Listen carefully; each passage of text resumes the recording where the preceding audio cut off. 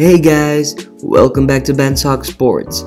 So we are about a month into the NBA season, and although it's still a small sample size, we now have a rough idea on how our favorite teams and players are playing right now.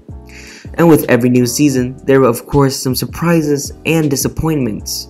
So in this video, we're going to be taking a look at 5 players that are surprising everyone this season. But before we start though, please smash that like button as it really helps out the channel. So, without further ado, let's begin. Starting off the list at number 5, Luguentz Dort.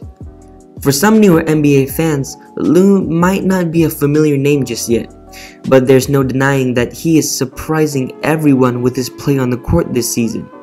Now Lou was an undrafted rookie out of Arizona State last season, and was an average role player coming off the bench for the Thunder, and put up stats of 6.8 points, 2.3 rebounds, and 0.8 assists per game. But he would start to make a name for himself last postseason, where he showed that he is an amazing defender, as he had the assignment to defend one of the best scorers in league history in James Harden, and actually did a pretty good job. But the main criticism about his play last season was that he was an inefficient 3-point shooter, as he shot less than 30% in the regular season and just 26% in the playoffs. So teams would breathe a sigh of relief whenever Lou would take a 3. But this season, that's not the case anymore, as he is turning into an elite 3-and-D player now, improving his already good defense while simultaneously improving his shooting as well. Now currently, through 11 games, he is averaging 12.1 points, 3.5 rebounds, while shooting nearly 46% from the field, and a highly impressive 44.4% from 3. Now although I don't think he can quite sustain 44% for the whole season, I can see him being an above average shooter, someone defenses can't leave him unguarded anymore. Number 4. Collin Sexton and Darius Garland. Now first of all, I am kind of cheating here for putting 2 players at number 4 instead of 1, but I don't think it's right to leave either one of them off. So starting with Collin Sexton, he was drafted in the season that LeBron decided to take his talents to LA, and on draft night he had this pretty funny interview where he tried to pitch LeBron to stay in Cleveland. With you. Man, LeBron, let's do it. Let's do it. I see you need a few pieces, that one extra piece this past season. Hey, let's do it. Let's go back to the finals. Let's do it.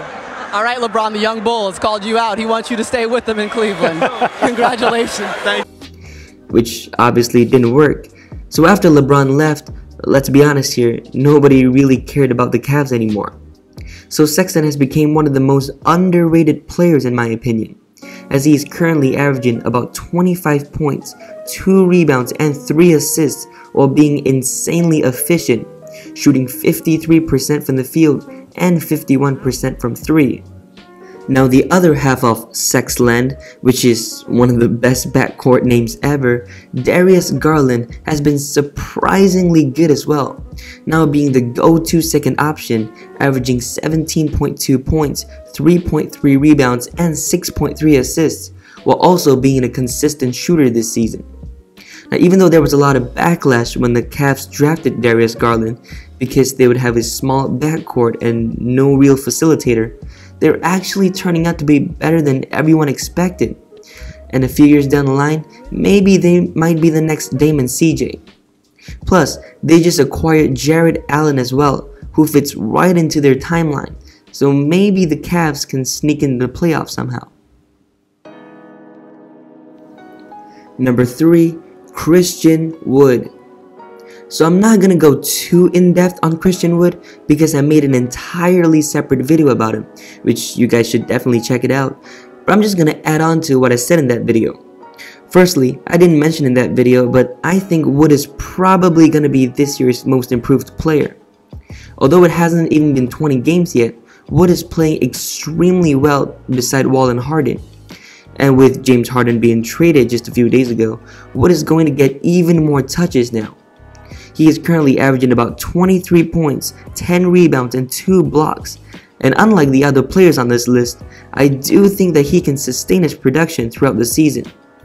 but I think by the end of the season, he will be an even better player than he is now, and hopefully still make Houston a playoff team. Number 2, Domantas Sabonis.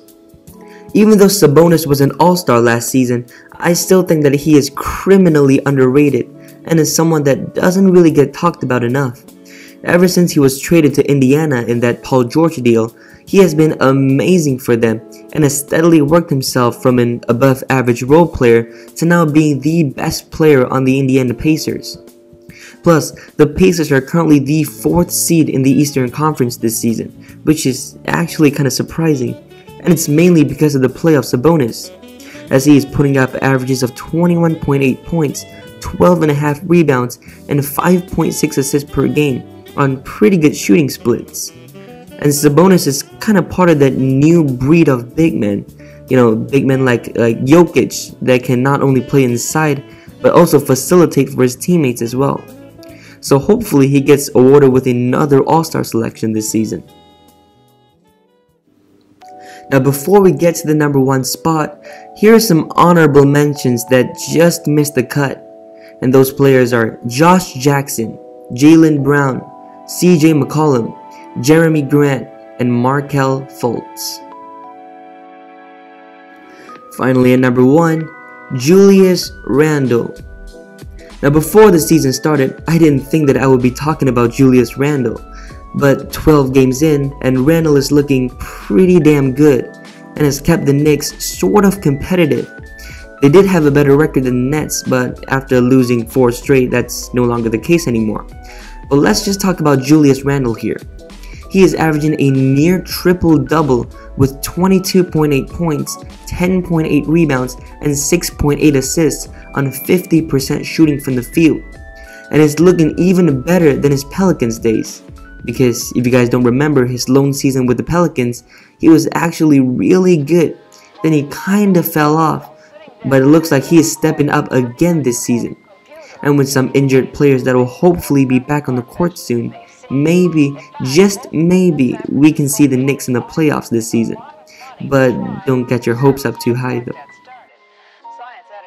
So that's my list of 5 players that are surprising all of us this season.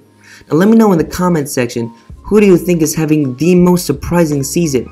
And did you think I left any players off this list? So with that being said, thank you guys very much for watching this video. We are aiming for 1,000 subscribers in 2021. So if you guys enjoyed it, be sure to smash that like button, subscribe to the channel, and turn on notifications as I upload new videos every single week. And thanks for watching.